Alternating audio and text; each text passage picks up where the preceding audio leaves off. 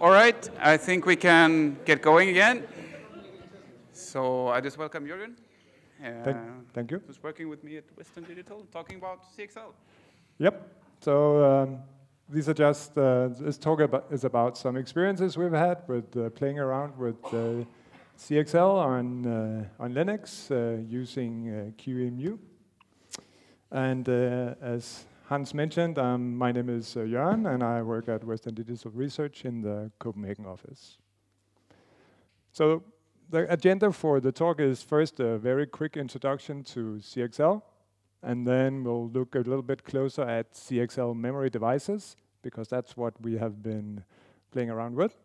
And then moving on to how emulation of CXL works in QEMU. And finally, just a few things on how you can, like the tools you can use to look at CXL memory on a Linux system. So first, the introduction. So CXL, or Compute Express Link, it's an interconnect for providing coherent access between memory from CPUs and accelerators and memory expanders. And so basically the coherent part is that the CPU can access memory on a device coherently, meaning it can cache it and so on. And also we want accelerators to be able to read directly from CPU attached memory and cache content from the CPU attached memory. So if you just look at a system with PCIe only, you have the CPUs over here. They're trying to access some memory attached to an accelerator, for example, a GPU, and they have to do that with uncached memory access. You can have some the accelerators in the middle are trying to access the CPU memory. They have to use DMA to move data back and forth, and then we have some NICs over here that wants to store data into some accelerator attached memory, and they also have to use, they actually have to use peer-to-peer PCIe operations to do that. So with CXL, the idea is that the CPU can now access the accelerator backed memory with regular load store operations and using write back memory, like it does with regular CPU attached memory. So there should be no difference in the way the CPUs are accessing memory, regardless of where it's located on the interconnect. The accelerators, they can now access CPU attached memory just and cache data on the GPUs. They can use load store as well. And the PCIe cards over here can now use DMA to the accelerator memory as well. So one of the, so you can say there's like two main things. One is that we want to simplify or make accelerators more efficient in the way they access system resources. And also, you want to be able to provide the CPUs with more memory that they can, so you essentially scale the memory bandwidth potentially by having both CPU attached and interconnect attached memory, and also just expand the memory footprint. And so CXL is just a protocol built on top of the PCIe Express physical and electrical layers. So essentially you can have a PCIe card in a system that also supports CXL, but if you have a CXL card, it can be recognized as CXL and added to the system as a CXL device. So in CXL, you distinguish between 3 different kinds of devices. You have accelerators without memory. That's a type 1 device. It uses 2 out of 3 sub-protocols in CXL. CXL I/O is just regular device I/O, similar to PCIe. And then you have CXL cache, which is for accessing host memory from a device. And then you can have a cache on the device itself, where you store memory read from the host system or the processor-attached memory, and then you will get invalidations well, I mean, it will be part of the coherent memory and will get invalidations or sharing notifications and so on. So one example of an accelerator without memory could be a SmartNIC, like at least memory that's exposed as memory to the processor. Then we can have the second type, type 2, which is accelerators with memory. One example here would be a GPU. As before, you can have the GPU accessing data on the CPU-attached memory. You have CXL I/O. And then you have CXL.mem, which is a protocol for allowing the processor to access device memory coherently. And then the final type is a type 3 memory, which is a type 3 device, which is the memory expander, which is just pure memory. Hi, Hans. And this is what we're going to look more closely at in the following slides, since this is basically what we're looking at today.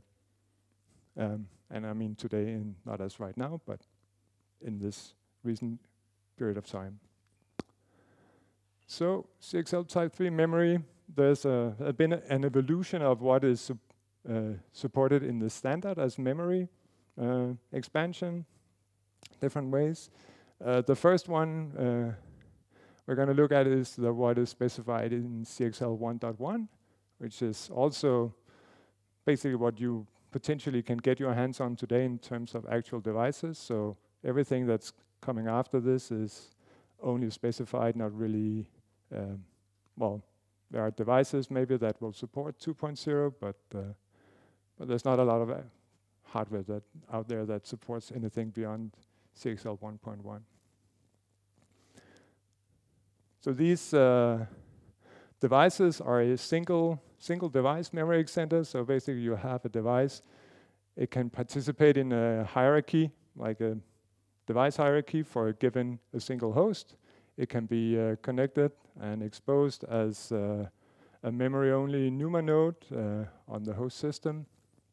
The BIOS is responsible for detecting and bringing up the memory, so you don't need a lot of operating system support to get to this stage, where you can have access to these memory expanders.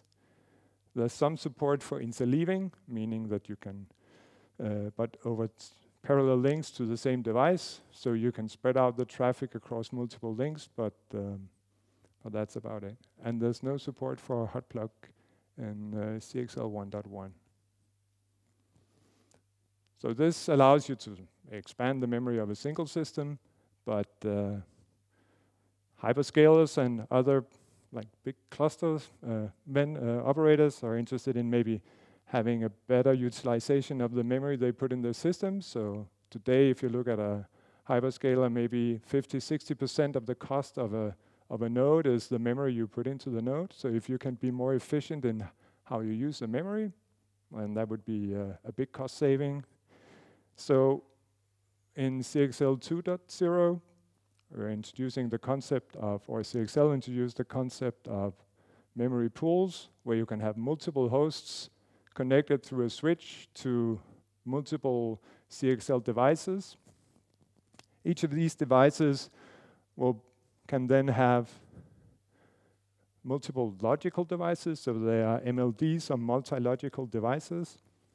And each of these logical devices can be assigned to a host. So before, where we just had these separate hierarchies, now you can have individual hosts connecting to logical devices, creating a virtual hierarchy across the switch, so that each of these devices you can be configured to say, okay, you have one logical device here, you get maybe 1 gig of memory from this device assigned to this logical device, and then you can provide that device to the host, and it will, and then another part of the physical memory in this device can be assigned to another host. So in that way, you have some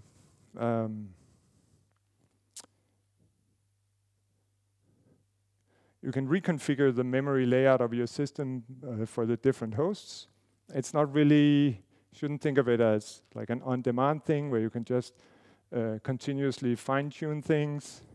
It's still, a given configuration is tied to a logical device, so if you want to change the amount of memory exposed by a logical device, you would have to do basically a hot unplug and plug of that device so that it would reappear with a new configuration, and that could also require maybe some changes to, depending a little bit on what you do, you might even need to go through a host reboot to reinitialize the routing for the CXL part.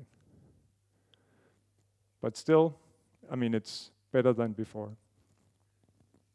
Each of these devices can, like an MLD, can support up to 16 hosts. And now you can also support interleaving of memory access across devices. So if you want to increase the bandwidth from a given host, you can say, okay, I want to spread it out with for some kind of grain size so that the actual memory, contiguous memory in the host will be partitioned among the participating or the configured memory expanders. So the routing in the switch is based on, so you establish these virtual hierarchies, and within the virtual hierarchies you have host addresses tied for each individual host. So the actual routing to the devices is based on the memory accesses from the host. You'll say, okay, this part of the memory is tied to this device, part of it is to this and part to that. So then you'll program what is called decoders in the switch and in the devices to do the routing. So to configure all this, there are some APIs in the spec. You have a notion of a fabric manager, which is the one that is responsible for setting up things.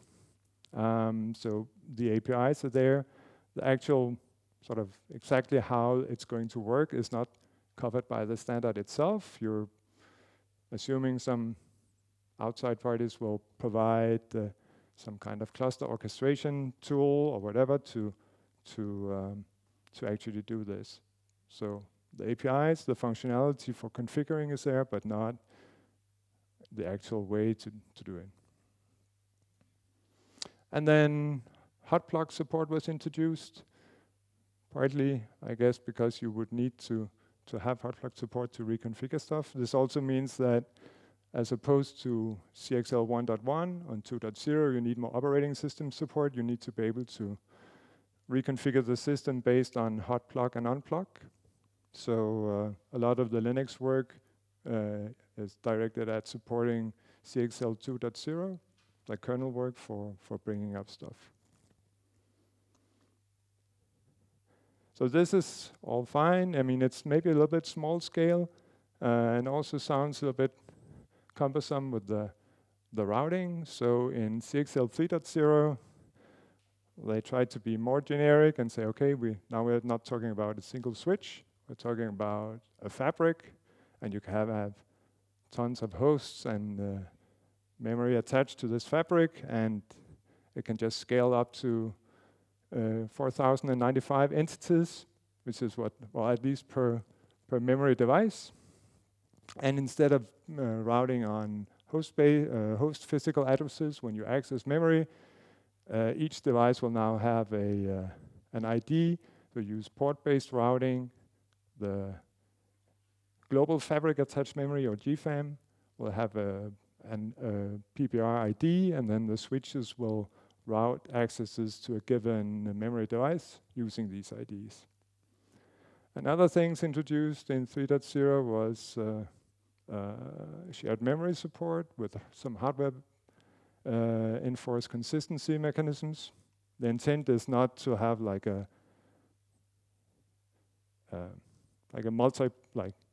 it's not meant for sharing like all memory. It's more, the thinking is more like you could have some small segments that are shared between hosts. So, but we'll see what this is all just specs, so we don't really know what the what the cost of this consistency, hardware enforced consistency would be. Another thing is the dynamic capacity devices, where it's easier to shrink and grow the actual allocated memory to a given device. So I mentioned before about hot plug, unplug, and then for dynamic capacity devices, it should be easier to rebalance memory between hosts. All right. So we can take a closer look at how such a memory device actually looks. So we have some memory capacity. It can be volatile and persistent. There's we have some configuration registers that expose what the actual what the capacities are. And then for the persistent memory, we also have what is called this label storage area, which is for persisting configurations of persistent memory. So we mentioned before that you can do some kind of interleaving, for example. So if you have persistent memory that's interleaved, you really want to have it interleaved in the same way the next time you power on the system. So the LSA is for storing the actual configuration of these persistent memory configurations on the persistent memory itself.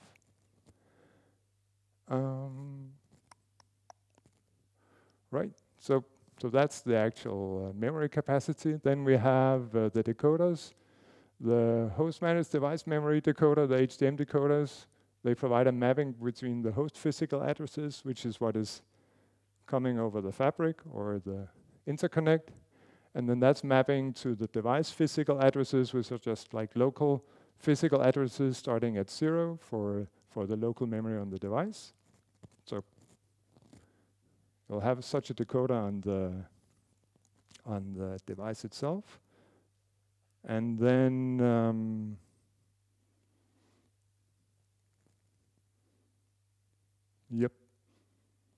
then we have some configuration registers.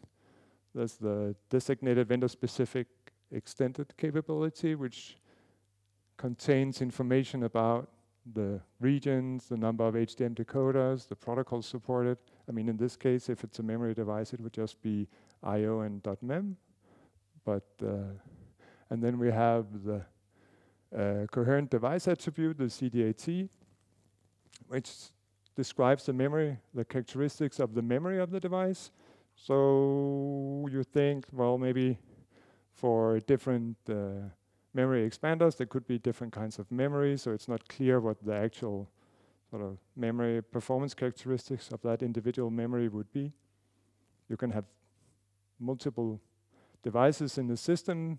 They have different characteristics, so you want to be able to sort of monitor what is the actual characteristics of a given device that's plugged into the system. So if you look at the hierarchy, we were talking about the virtual hierarchy before. So we have a root complex up here. It has, and all this is within what is called the fixed memory window for CXL. So initially, when the host is powering on, it's enumerating the firmware, platform firmware is enumerating all the devices and determining, okay, I need a specific host physical address range to accommodate all the devices in the system. So it allocates that, and then that is used for tying in the CXL host bridge in the system, or bridges. And then within each host bridge, you have you have a bunch of root ports that can be used for attaching devices, and each of those root ports will have a decoder, or there will be a decoder that is controlling how host physical addresses are routed to the different root ports in the bridge. Then you can have a switch where you have upstream and downstream ports, and again you have decoders to direct the flow of memory operations, and then finally you have the device down here where you also have decoders again to map to device physical addresses. And so we talked about this CDAT stuff. So the memory doesn't need to be uniform, so you have the CDAT that is processed by the the platform firmware. That's used to create a couple of tables for use by the operating system. So you have the SRAT, the static resource affinity table, which shows the various NUMA domains in the system. So you can have accelerators and memory attached. You have different proximity domains. And then you have the heterogeneous memory attribute table, the HMAT, which is basically showing bandwidth and latency between initiators and targets in the system.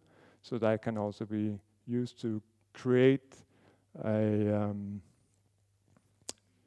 model for how memory access is, like the NUMA properties of the system are. So if you look at the system, you would normally see CXL memory. Here we have 3 NUMA nodes, a couple with CPUs and local CPU-attached memory. Then we have the CXL memory on a CPU-less NUMA node. Ideally, the cost of accessing the CXL memory should be equivalent to accessing remote memory. Like if it's the same type of memory attached to the memory expander, you would expect that it has similar cost to go to the CXL memory from node 0 as going to the memory attached to node 1. So in that way, there shouldn't be any additional cost of accessing memory over CXL. I mean, there might be a little bit of protocol overhead. And this is just assuming that there's if you look at maybe in a 1.1 system, if you start introducing switches and sharing between different hosts, even though CXL has some QoS capabilities, you can still imagine that if this is going over some network, well, fabric over fabric, and there can be contention or all kinds of things. So it's a little bit different in that case. But if you just look at a single system, then the expectation is that it should be fairly close to just accessing any other kind of memory that is not local to the CPU.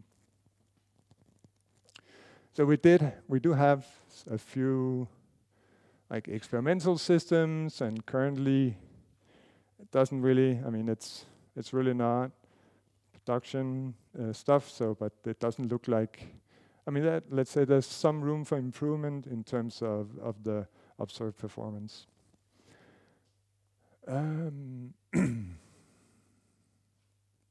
Right. So if you're an application, you want to use this. I mean, you already have operations or utilities for using memory on different NUMA nodes. You have APIs for applications to say, I want to allocate memory from a given NUMA node. You can use this NUMA CTL utility to launch an application and say, okay, I want you to consume memory from this NUMA node, for example. So you can direct it at a specific, say, maybe tied to a CPU and some other memory.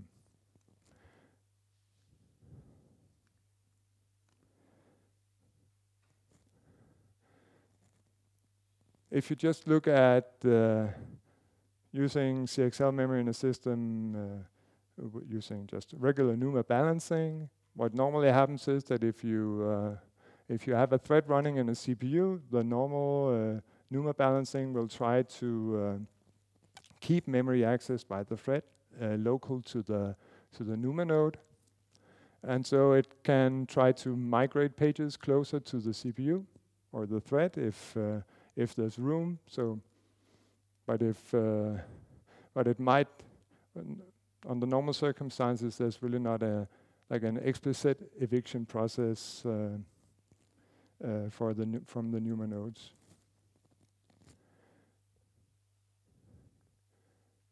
So initially there was some issues. Well, in Linux, the NUMA balancing wasn't necessarily managing the CPU-less NUMA nodes, but there have been patches in the last in the last year or so that has been improving the workflow of all this. So another way to look at CXL memory would be to say, okay, we could have a tiered system where we have fast CPU close memory, and then we have the CXL memory, and it should be, you would try to balance memory between the two tiers so that less often used memory would be located in the lower tiers. That requires tracking sort of the hotness of the individual pages in the system. And you can demote pages from the upper tier to the lower tier. If they're deemed cold, then you can promote pages from the lower tier to the hotter tiers. If you see that there's a lot of accesses going to something which is located down here in the colder storage. So that's more application transparent way of improving things. Now, if you have these HMAT information, and you can see, okay, we even have, we might have more layers here. There could be like storage class, byte addressable memory underneath here. That might still be interesting to have as part of the memory hierarchy. So there's work going on having multiple tiers of memory and assigning different human nodes to a memory tier. So that's also something that potentially can be used at the application level. It's still a little bit unclear how to expose CXL memory in a good way to applications. Like maybe just having a NUMA node is not the most user-friendly way of doing this. And what if you have multiple NUMA nodes with different performance characteristics? So one way could be to have the memory tiers. There are other approaches as well suggested.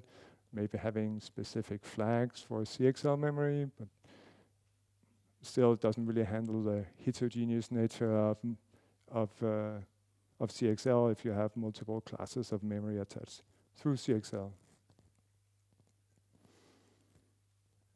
All right. So in QEMU, the focus was initially, the first implementation for QEMU was for supporting CXL 2.0, mostly coming from Intel. From Ben Wadowski did the first implementation as part of also validating the CXL 2.0 specification. And for that, well, initially it only, or currently, at least upstream, it only supports persistent memory. CXL 3.0 is being worked on by several different groups and people. Volatile memory is being added, and the multi-region support as well. Also on the operating system side in Linux, we're seeing more and more patches going in also in support for volatile memory, for example. But standard QEMU was, at least until recently, only supporting persistent memory. So that's what we're going to look at. So for when you configure QEMU, we need to have some of the same components that we talked about before. So you have a host bridge, a CXL host bridge. It's based on we have the CXL host bridge. You can program it with, it has HDM decoders. It's tied to, you assign it to a fixed memory window that you need to define explicitly in QEMU. Then you can add root ports, and you can add a type 3 memory device, which is the only thing that's currently supported by QEMU. So if we look at an actual configuration, you have the host bridge is implemented as a PCIe expander bridge. Up here it's called CXL 1.1. You then define the fixed memory window with a given size and say, okay, the one client or one child of the fixed memory window is a bridge. Then for the bridge, you configure it with ports. In this case, just a single port called port 1_1. Then you need to have some memory for your type 3 memory device. So you define a couple of memory objects backed by files. In this case, you have the actual memory, and then you have the label storage area memory. You then create the device using specifying a CXL type 3 device and attach it to a root port and specify the memory devices. So that's a kind of a minimal configuration that should get you going. Yep. But there are more advanced configurations. You can have multiple root ports, with different devices. You can have a single switch. That's not really defined as a switch itself, but more you define an upstream port or upstream ports and downstream ports.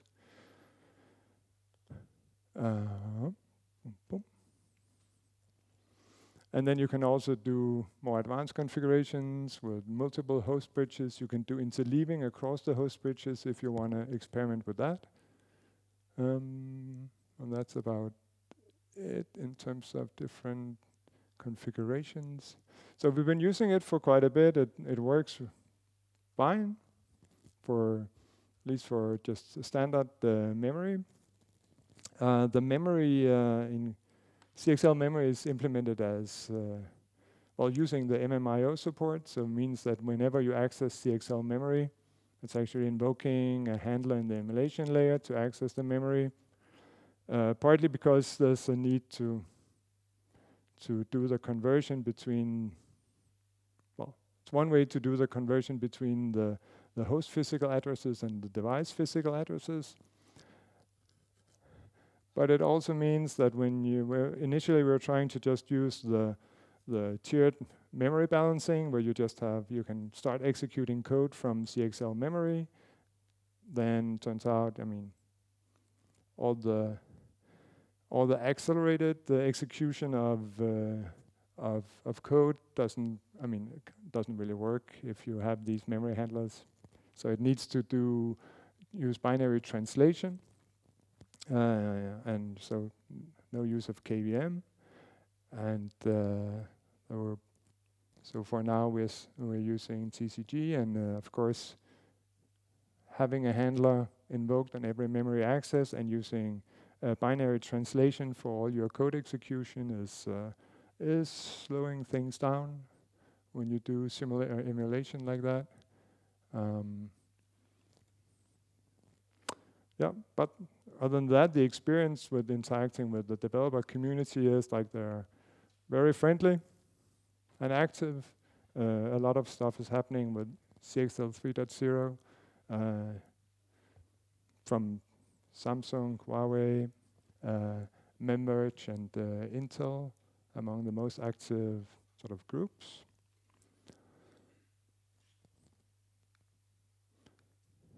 So we just take a look at once you have a system powered on and you want to check stuff with CXL.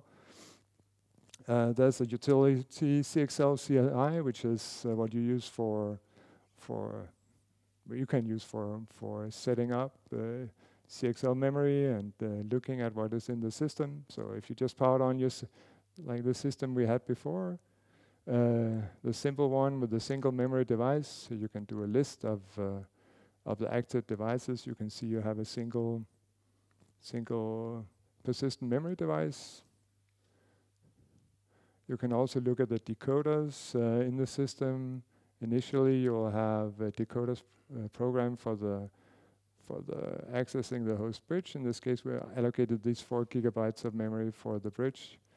And then you can set up, if you want to create a memory region, you can use your memory device and say you want to attach that memory device to a given decoder, or access it through a given decoder, and then create a region.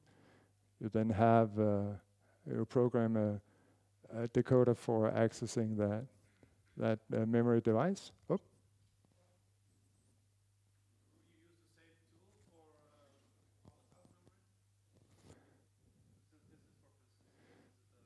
Yeah, you can, for volatile memory, it depends a little bit, but if you, yes, you can use the same tool for volatile memory, but there's some differences in how much of the configuration is done by the operating system, so you might not need to go through all the steps.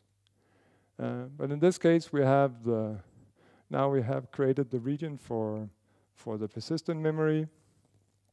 We have, it's mapped into this, the address range, starting at mentioned up here. So you can, if you just open, for example, devmem and start writing to that memory, you can see you can access the memory on the CXL device and write stuff to it, read it back, whatever you want. Even execute if you're doing binary translation, maybe.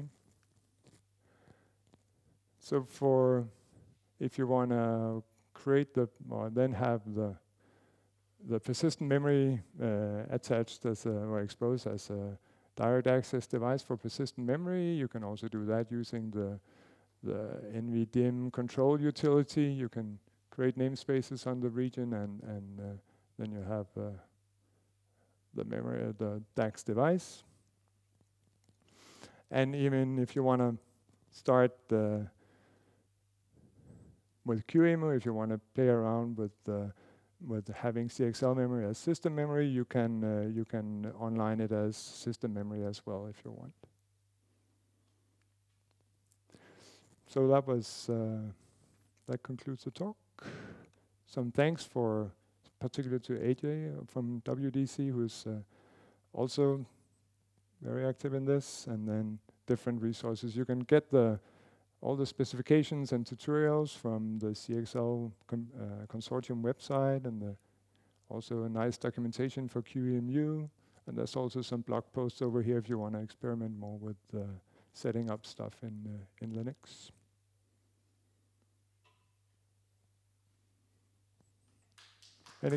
Yeah.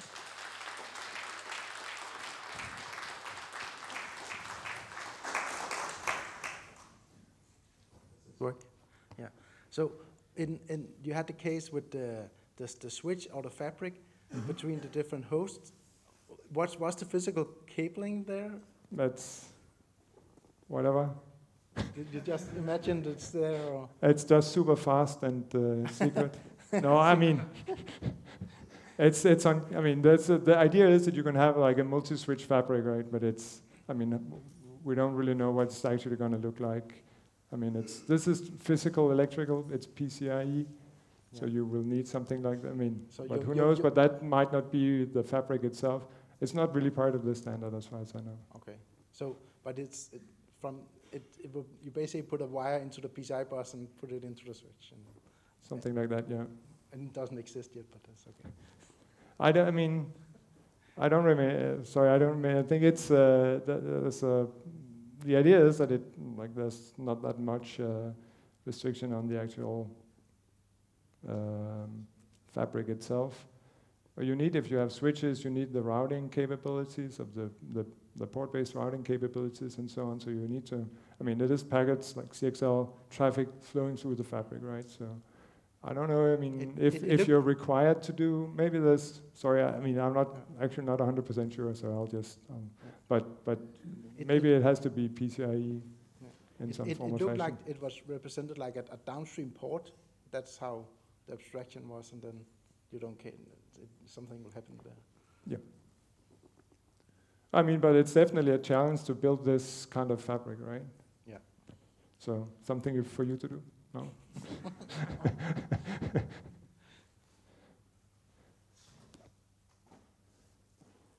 So you said for volatile memory that it is configured a lot by the BIOS, but could you use the tools to request more memory, or is all request more memory, like from some of the pools? Like how is it? That's not the orchestration of the resources is not part of the spec. So you can't. This is just for you. Think of it more like you have somebody else configuring devices for you, and then you can bring them. You can plug them in, and you can take them out. Obviously, you could think of it as there would be some agent running on a host saying, okay, I could be more efficient if I had more memory, and then request it from somewhere, right? But that's not really. That's left as an exercise to the reader.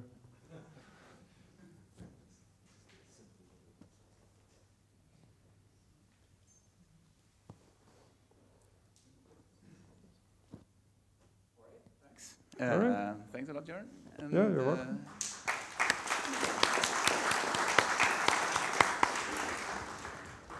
Talk about more memory next.